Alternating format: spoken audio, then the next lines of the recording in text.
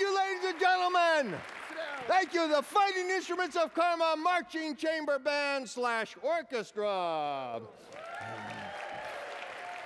Hi, I'm Paul Magid, a.k.a. Dmitry Karamazov. Ho! And I'm here to talk to you about the world's last touring Chautauqua, the new Old Time Chautauqua. What's a Chautauqua? Let's listen. Now, our traveling Chautauqua was founded in 1981 by the Flying Karamazov family and Patch Adams.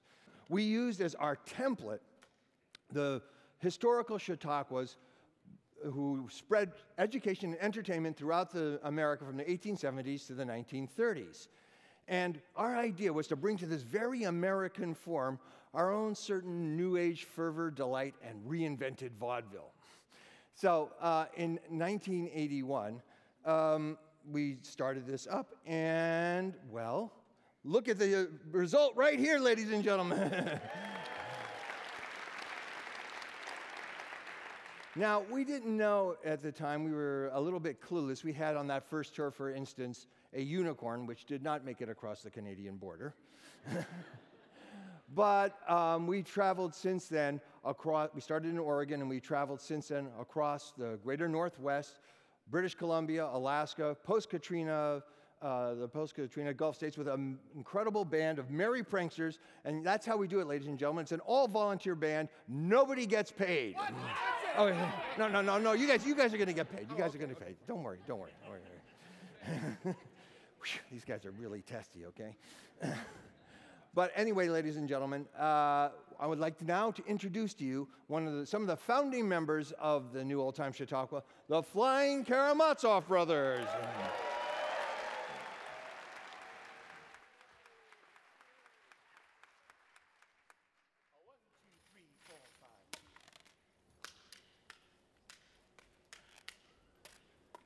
1, 2, 3, 4, 5.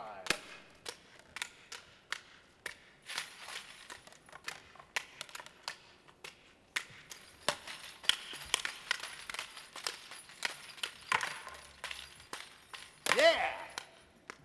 Whoa! 1, 2, 3, 4, 5. 1, 2, 3, 4, 5.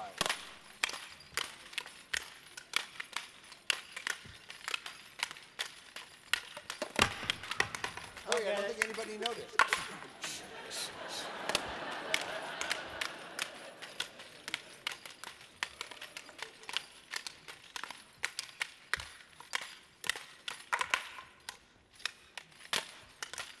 Take it! Wow! I've got rhythm.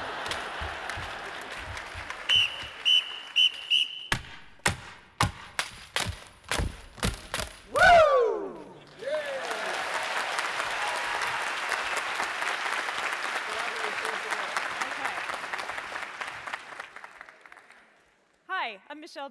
I first joined Chautauqua as a photographer, then I learned to play the clarinet so I could join this awesome band, and now I'm also a member of our nonprofit board.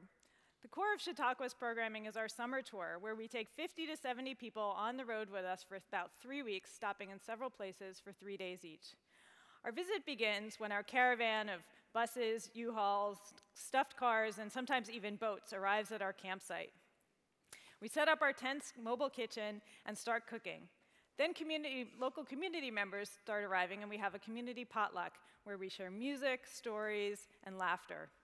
This time together paves the way for our visit to become a shared effort between newfound friends. The second day of our visit, we try to serve the community by performing smaller free shows and helping out with local projects. On the third day is when we resemble the traveling Chautauquas of the past most. At noon, the day begins when the band, along with jugglers, stilters, and members of the community, parades down the main street of town, and sometimes even through the local supermarket. It's my favorite part. We lead the crowds to our free workshops given both by Chautauquans and members of the community. In the evening is the big show, a full-length vaudeville extravaganza featuring aerialists, acrobats, magicians, singer-songwriters, and yes, jugglers. The next morning, we pack everything up, head off into the beautiful countryside to do it all over again. Our next performer may not know how to juggle, but his act takes us from the sublime to the ridiculous and back again. Christian Swenson with Human Jazz.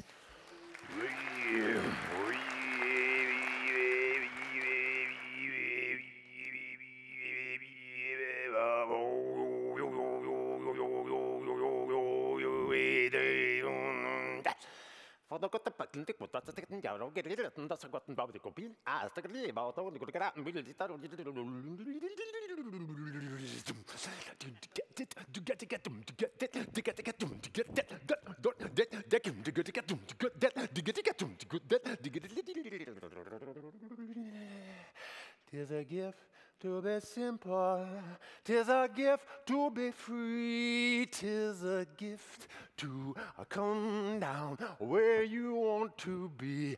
And when you find yourself in the place just right, you will be in the garden of love and delight.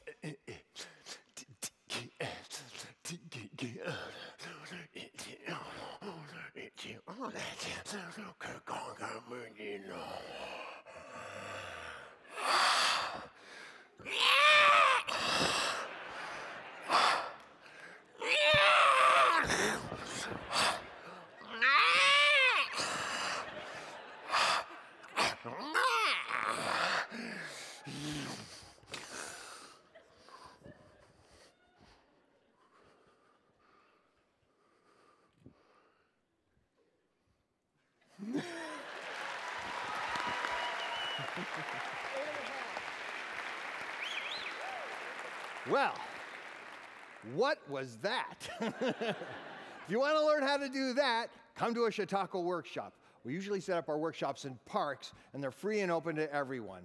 And you can learn circus skills, people participate in creative activities, and they share knowledge on such subjects as health, sustainability, and social issues. We also do something else, which is what we call community shows, which have become a core component of our Chautauqua tours. We bring our band and our performers to soup kitchens, senior homes, boys and girls clubs, and reservations. We also go to institutionalized communities like convalescent homes, youth detention centers, and prisons. Now, these audiences, when they are thrilled when they see suddenly in their daily normal life, a huge mini extravaganza explodes into their scene, right? And for us, the interactions during and after the show are potent, visceral, and often intensely personal. And an inmate at the Eastern Oregon Correctional Facility put it this way: most of us are ordinary people who made a few bad choices. We really appreciate your large group looking beyond our past and coming in to share so much energy and excitement with us. You gave us a taste of real personal freedom, which is so much more than just removing the bars and walls. So our next act is someone who embodies that kind of personal freedom. Please welcome Sara Sparrow. 1, 2, 3, 4.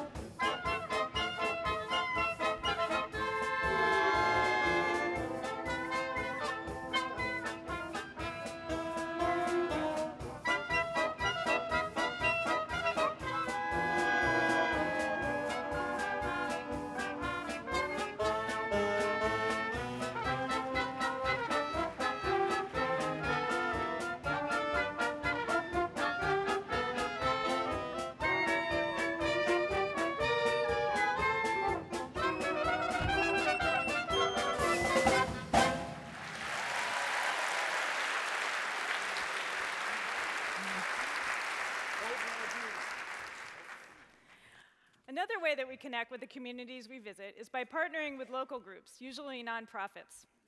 Our tour planners create relationships that benefit both us and the local groups. They help us organize and publicize our visits, and we contribute by sharing our profits from our paid shows, doing free small shows for their groups, and lending out part of our group to help out in large community projects. We've cleared trails, farmed, and in post-Katrina New Orleans, we cooked for relief groups and helped clear out flooded houses. These groups are the critical bridge that allow us to integrate in our visits. While many of our original Chautauquans still tour with us, the group now includes their children and even grandchildren and a whole new generation of Chautauquans. Each member takes on multiple roles in a tour. Performers drive the bus, musicians deal with the trash, and everybody washes the dishes. New Old Time Chautauqua is one of the only groups I know where parents and children from age 0 to 94 can still work and play together, have fun, tackle projects, and yes, juggle.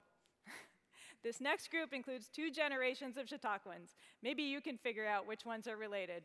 The Mud Bay Jugglers and the Juggling Jollies.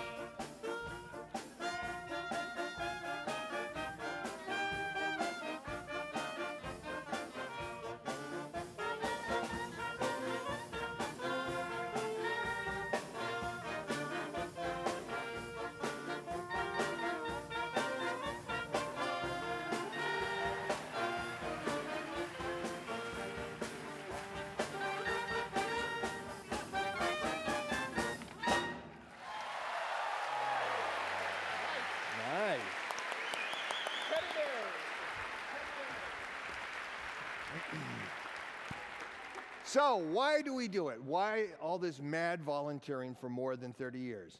Well, at first, we had this utopian ideal notion to heal the planet. And I used to say at the end of the show, "Thank you, ladies and gentlemen. Now go out there and save the world." But now, unless you're the Avengers or that nice Jewish boy from Nazareth or some other sort of superhero, turns out this is a really tall order to fill. So as we've aged as a group, we've kind of understood and learned that the way to engender substantive change is really very simple and very small. It's about community. Our community, the communities we encounter on our adventures, and really most importantly, it's about our interactions person to person, one-on-one, that leads to real change. And it's our love of music, play, laughter, and for each other that bridges all political and religious differences, whether on a baseball field, in a grocery store, or at a maximum security prison. So I've changed what I've said now at the end of the show, which is... Wait. Great, kids. Hi, I'm Miles, and I've ran away with the circus all my life. So this is easy.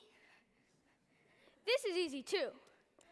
Also, music is pretty easy. So now we'd like to play for you our national anthem, the Teddy Bears Picnic!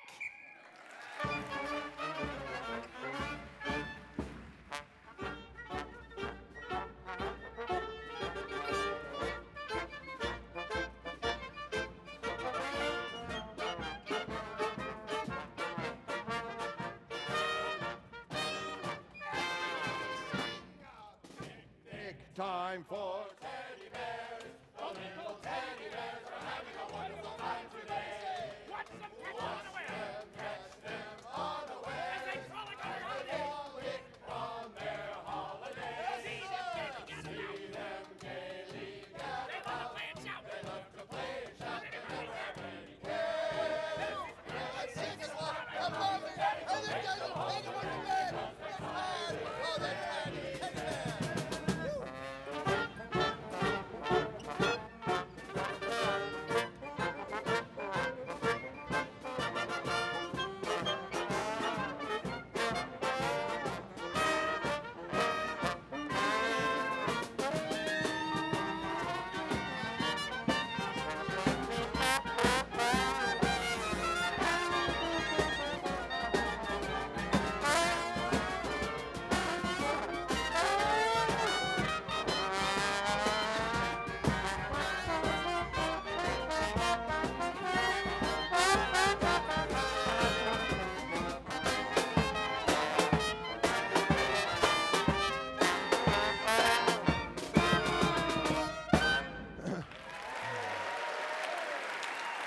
Thank you.